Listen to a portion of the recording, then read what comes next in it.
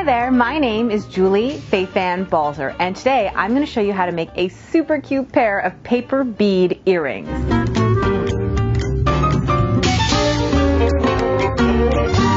I'm going to choose pattern and then saved data, go to my USB, and I'm going to go ahead and I'm going to grab the file that says paper beads. Now you can download this file from the ScanNCut website for yourself. I'm going to hit OK. There it is. I'm going to scan in my paper to make sure that I'm going to place these beads exactly where I want them.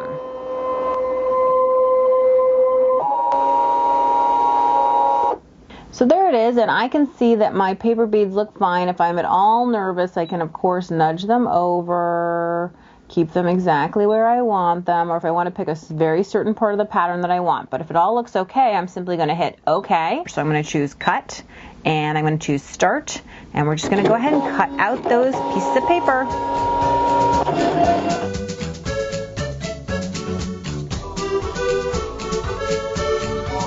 Once it's cut, I'm going to go ahead and unload the mat. I'm going to close the dust cover. I'm going to peel away the excess paper. Here, I know you don't believe it, but these two strips are going to become some fabulous paper beads. I just need to take them over to my desk and get to work.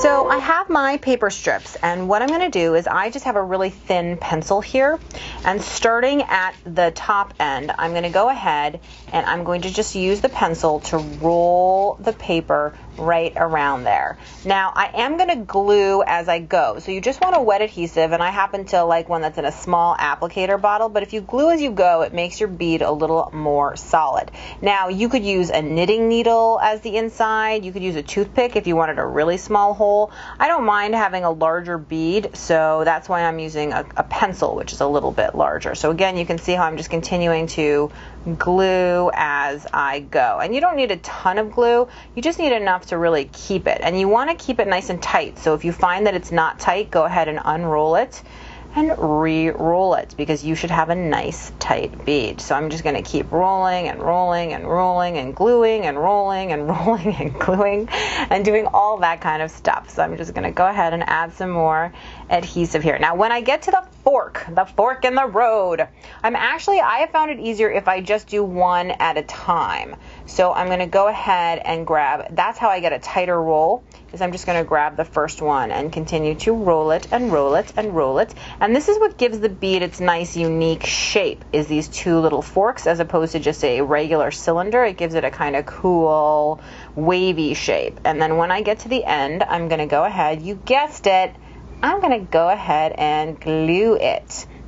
So I'm going to glue it, and then I'm going to return to the first one, which still needs to go on, and I'm going to go ahead and add some adhesive, and then I'm going to roll it and pull it and roll it and tighten it and do all those things so that it also forms a really nice little cylinder. And again, when I get to the end, I'm going to go ahead, add some glue, and pop it on there. Now once this is dry, and that's really important, this has to be dry to do the next step or it will start to unroll, and I know this from experience, so make sure that you let this sit for a few minutes and let it dry, okay? So once it's dry, and I have one here that is already dry, so we're going to go ahead and pop that on.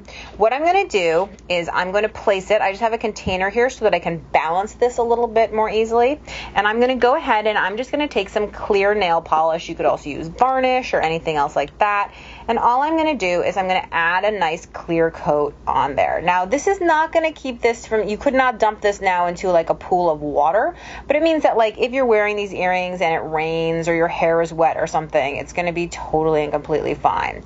So I'm just dabbing on my nail polish onto there. I do try to get the ends as well, and if you want, you can actually take it off the pencil. My fingers are going to be sticky with nail polish now, but you can just drop some down on the ends like this to make sure that everything gets nice and coated. There you go. And that will just keep everything solid. So again, you're going to let that dry completely before you get to the next step. Luckily, I happen to have one here which is already hardened and lovely, and you can see how fabulously shiny it is. Okay, so now I'm ready to get a little bit fancy. So I'm going to take some puffy paint, and puffy paint is just a dimensional, paint, and you can find it at any craft store, and I'm going to add some little dots, or spikes really is what they're going to be. So I'm just going to squeeze, and there you go, spike and spike and another spike. And this is one of those things that I think takes a paper bead to the next level.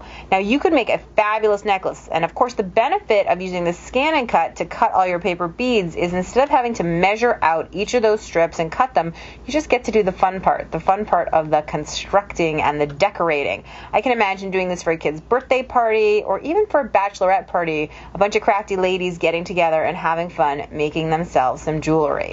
So that is actually going to dry dimensionally. How cool is that? So I'm just going to leave it here on top of my container to let it dry, but luckily I happen to have one which is already dry. Okay, so this is already dry. It looks really cool, and now I'm ready to construct it into an earring. So let me go ahead and grab my parts that I'm going to use so that I can make my earring. Okay, so let me tell you exactly what I have here so you can see it.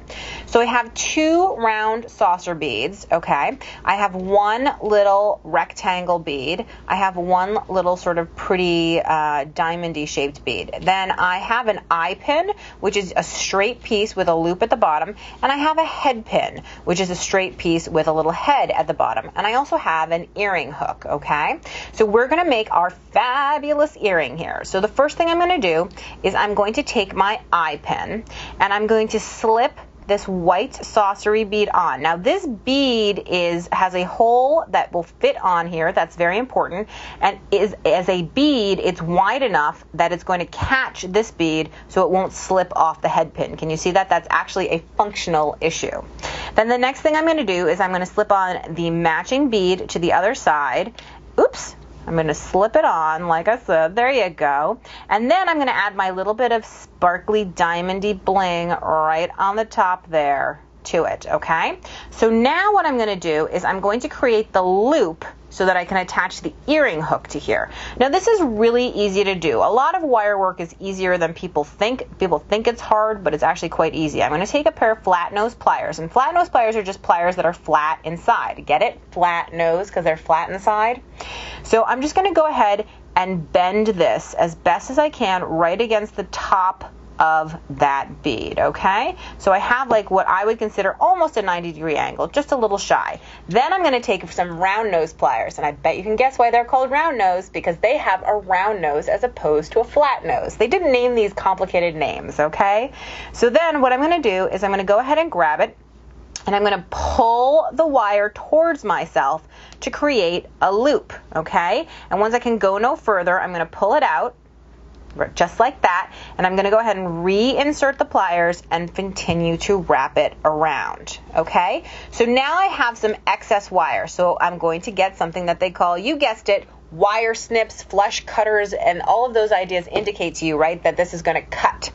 So what I'm going to do now is I'm going to go ahead and I'm going to just get in there and cut as close as I can to the loop, and then you should be able to see right here that beautiful loop. So I have an earring hook which already has a loop. I'm going to slide it in there, and then I'm going to use my flat nose pliers just to tighten up that little loop. And I like to go past one, past second, and past a third time, and that makes it nice and tight. But wait, we're not done. We got to take it to one step more totally fabulous. Remember, we put an eye pin at the bottom, which has a loop, which means we want to hang something off it. So I've got one bead left. I've got my head pin. I'm just going to place the bead right onto my head pin, and you can see how the head keeps the bead on there, okay? And then we're going to do the exact same process that we did before. I'm going to bend this as close to the bead as I can, okay, at almost a 90-degree angle. I'm going to take my round nose pliers, I'm going to pull the wire towards me and wrap it towards myself, okay? When it's almost wrapped all the way, just like that, I'm going to remove the pliers, reinsert them so that I can get that nice full loop. I'm going to take my flush cutters, I'm going to go ahead and I'm going to cut it as close as possible to the loop so that it's a nice tight loop, okay? I'm going to slip this eye right onto the loop that I created. If I can, let's see, it's turning on me.